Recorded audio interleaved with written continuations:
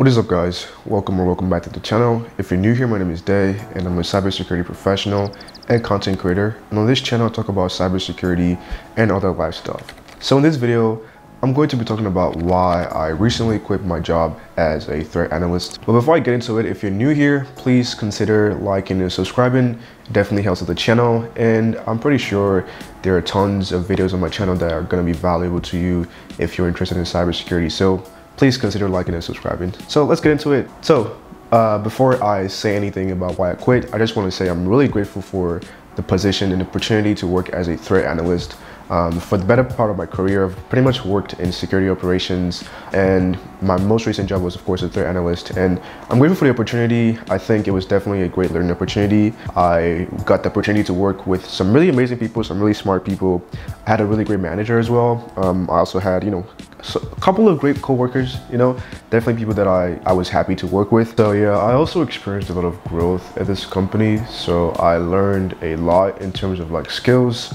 And it really challenged me to really push my skills to the next stage, or to a new stage, right? Because I love challenges. I love really pushing myself in terms of my skills and just myself in general.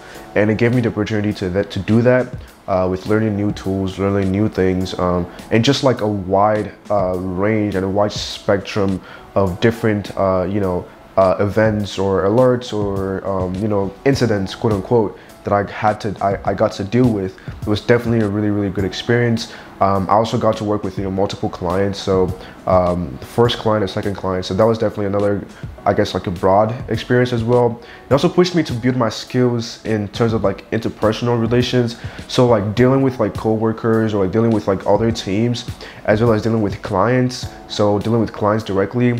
Towards the end of the job, I got promoted to threat analyst 2, and I was working with a new client where I was having to work on site in the client's office. So dealing with the client directly in terms of expectations, meetings, dealing with project managers, dealing with security architects, network engineers, cloud engineers, dealing with different people across various teams in the client environment was definitely one that helped me really build my interpersonal skills in terms of dealing with customers and clients. Because in cybersecurity, beyond just your role as a cybersecurity professional, from time to time you're going to be having to deal with customers, right? Even if you're in a company where it's you're not an MSSP like my company, you might have to deal with maybe partners or stuff like that. So having those interpersonal skills is definitely great in dealing with different kinds of situations. So that was definitely a huge experience for me that I really learned a lot from. All right, so now to why I quit. The first thing I want to talk about in terms of being a threat analyst or a security analyst is alert fatigue, right? So I don't think this is talked about a lot in the industry. It might be, I might just not know, but alert fatigue is huge in the sense that as a security analyst or threat analyst, you're constantly dealing with alerts, right? And depending on the organization you're dealing with, depending on how your automation is set up, depending on different things, depending on depending on the volume of logs you're ingesting, there's gonna be a lot of alerts that you're gonna be dealing with. So it starts getting tiring, right? It starts getting really tiring. You're triaging alerts, on the daily, tons of alerts, and just that continuous cycle is definitely something that started getting to me in a sense that it wasn't, I guess I don't want to say it was a bad thing, because of course that's the job, that's what I signed up for, but over time it starts messing with your it starts affecting you mentally, because you're working day in, day out. Granted, when I first started I was working 4 days a week, so I had 3 days off. But those 4 days, would usually be mostly brutal, except maybe Sundays, which, there's not much going on. But during the week, there's a lot going on, and that alert fatigue definitely sets in from time to time. So that was one of the reasons why I really wanted to quit, and also wanted to transition into something different entirely. Another thing is, I had some coworkers who were not, let's just say, as hardworking as I was. Some people just slack, some people just come there to get a paycheck and go home. Doesn't really matter to them, and I'm not like that. I put in my effort, and my energy into my job, because that's what I'm getting paid to do. But some people just don't, and that was definitely something that I dealt with a lot. And in addition to that, some people just don't have the same level of passion for cybersecurity that you might have. Like depending on the environment you are in, it's great, of course, to like talk about, you know, fun things like football or all of that fun stuff. But it's like when, you know, the real deal is not really talked about like that. Like, you know, it's definitely like, you know, like we're cybersecurity professionals. Like, can we like talk about cybersecurity sometimes? Another thing for me was also, you know, not seeing the entire incident life cycle.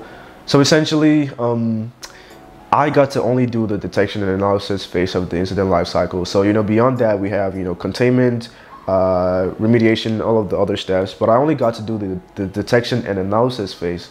And for me, it just really bugged me that I couldn't get to see the entire incident response lifecycle. So, of course, after like triaging an alert, you know, triaging an event, and if it was like an incident, I would have to escalate to a senior analyst or to an actual incident responder who would go over the, you know, containment and remediation part of it. And I never got to see that. And for me, you know, I wish I got to see that. And that was definitely something that I loved about the Blue Team Level 1, because I got to do the entire incident response lifecycle. So that was definitely a good experience. And I wish I had gotten an opportunity to see beyond just, you know, the detection and analysis phase. And then finally, towards the end of, you know, working there, I had to work on site. I personally made this decision because it was part of the requirements for the new client I was dealing with. So I knew I was going to be doing this, and it was just kind of, you know, a necessary evil, quote unquote. So I was working on site, which was not a bad experience, really.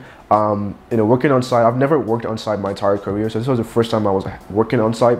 Of course, I learned how to deal with people physically beyond just like, you know, over Zoom or in camera or in Teams. So I was working on the client side physically, so I was dealing with, you know, the client directly. So that was definitely a good experience in terms of learning how to deal with clients, because I definitely learned a lot from the experience. But of course, you know, going into the office, you know, 3 days out of 5 days of the week, I'm essentially losing time, right? I'm losing time in driving and, you know, driving to, driving fro, and just, you know, the office, like like working in the office is a different, it's a whole different ball game compared to like working remote. Personally, I feel like I am more productive working from home than working in the office, just due to like certain facts. Like working from home, I definitely feel more productive than working in the office, and that was definitely something I got to know about myself, because you know, I've never really officially worked in the office before. So that was definitely another thing. But you know, I personally made the decision because it was part of the requirements for the new client I was dealing with, and I accepted that. So it wasn't like, you know, it was forced on me. It was it was a decision I made myself, and also I learned from that decision. So it wasn't a bad thing, but it helped me learn what I really like in terms of like working situations, either remote or on site. So yeah, that was that about that. In general, it was mostly a positive experience. The time I spent there was definitely great. I learned a lot. I learned a lot of things, and it really helped me, you know, navigate the next stage of my career. Because one of the reasons why I wanted to transition into cloud was because I started working with cloud-heavy environments with the customers I was dealing with. So I was like, I actually want to do cloud for real. And that leads me to my next point. So you guys know I've been really big on transitioning into cloud for a couple of months now. I made a video last year about my plans this year, about how I wanted to transition into cloud or cloud engineering or cloud security. And my plan was actually to do that in the third quarter of this year. But interestingly enough, God made it so happen that I'm going to be transitioning into cloud this first quarter of the year, which is super exciting. You guys know I changed my degree from network operations and security to cloud computing. I've been studying for different things in terms of like cloud, just learning, you know, various cloud concepts. Also recently started studying for my AWS Solutions Architect. So I've been really like immersing myself in cloud and really trying to learn. As a matter of fact, I interviewed with AWS for a cloud position. So I've been really, you know, really working hard at trying to get into cloud. And you know, I recently got a new job where I will be doing that, which is really awesome. I'm super excited about that. I'll be working as a security engineer, and you know, more on the cloud side. So that's definitely exciting for me. I'm super excited for this new opportunity. It's super exciting. I'm going to be working with some really amazing and really smart people, and I just really love the company. Like from the interview experience, like it was definitely Like I could just tell the vibe, I could just tell like the culture was really evident in like the people that were dealing with me. And I just really appreciated that about, you know, this new company I'll be working with. And I'm super excited. I'm filming this video on Sunday. I actually start tomorrow. All right guys, quick pause here. I filmed this video 4 weeks ago and today is Sunday, and tomorrow, Monday, which I'll be posting this video, makes it the 4th week I've been working at this company. So disclaimer right there. But like, it's gonna be different when you're watching this video. But yeah, I'll probably be doing a video about, you know, my new job. Of course, I can't say everything I do, but just trying to, you know, get you guys to know a little bit about that. But yeah, I'm super excited about that. I think my cloud journey this year is up to a really great start. It's super exciting. I also got accepted into the AWS Community Builders program, so that's definitely also super exciting. I look forward to making more content and learning more about cloud, you know, learning about AWS and other, you know, cloud providers and, you know, things of those sorts. So it's super exciting. I think, you know, my goal to really transition into cloud was definitely a great one, and everything has worked out so great for me in that regard, and I'm super excited for the rest of this year. And thank you to you, all of you guys who have been part of my journey so far. You know, from day one up until now, you guys have seen my growth and my progress from, you know, everything I've been doing, and I'm super grateful to you guys, you know, all of you guys who have been subscribing, liking the videos, sharing the videos. Super grateful to all of you all. I truly appreciate you guys. With that said, thank you so much for watching this video. If you like this video, please be sure to smash the like button and please consider subscribing. I really want to get to 10K before the end of this quarter, so I would appreciate you if you guys can help me with that. With that said, thank you once again for watching this video. I will see you in the next video. See you later. Bye.